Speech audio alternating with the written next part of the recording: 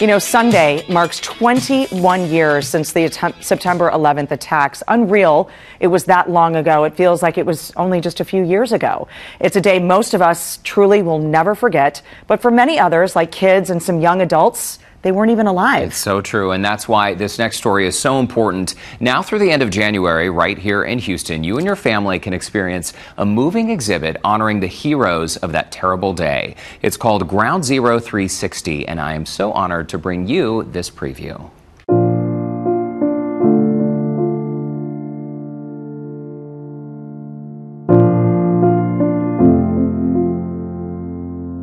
They are haunting reminders of September 11th, 2001. Helmets from New York firefighters. Posters of the missing. And the radio of the only female police officer killed in the attacks. Paul McCormack helped bring these treasures together for a powerful exhibit honoring the heroes of 9/11. It's just hard to believe it's 21 years. It's like a surreal, it's like a movie, like a surreal memory. In 2001, he was a police officer in New York City.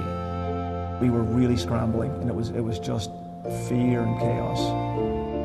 Officer McCormack spent months at Ground Zero, helping with recovery efforts. And what happened pretty much immediately was people started showing up with these posters. And anybody that was in the area 21 years ago will remember these posters went up everywhere. They went up in every bus station, every hospital, every fence you could see. They were everywhere, and it was very sad, because we knew as a police department that we hoped it would be a rescue mission, but we knew it wasn't. We knew very shortly it was going to be a recovery. That these people would never. All these poor souls were.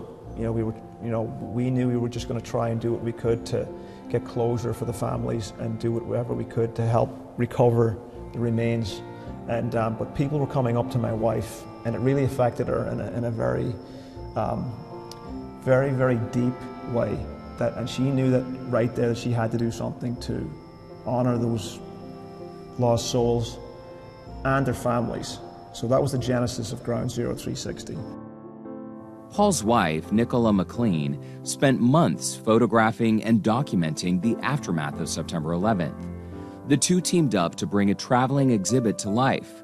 Ground Zero 360 includes artifacts and artwork commemorating the lives lost on September 11th. Rachel Gardner, an art professor at HBU, is one of the featured artists.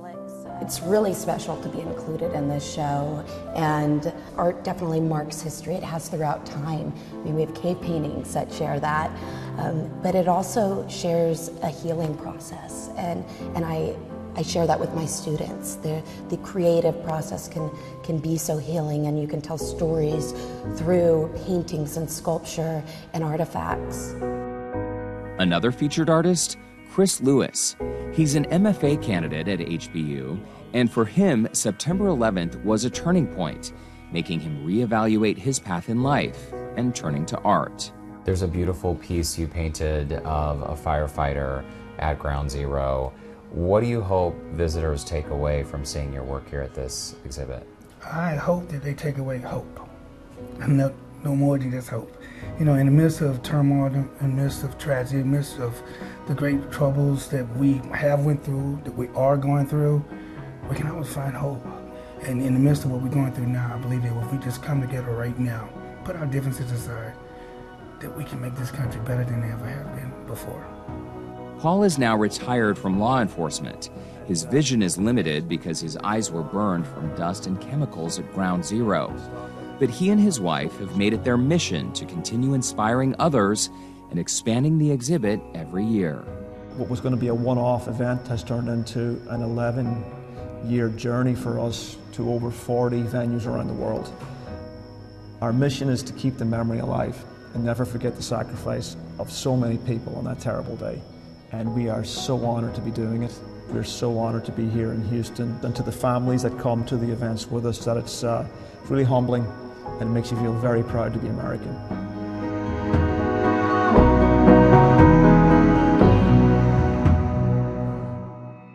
Yeah, it's all happening at HBU, Houston Baptist University. That is right down the street from us. And I have to tell you, I've been to Ground Zero. I know you have. I've been to the museum, the memorial there.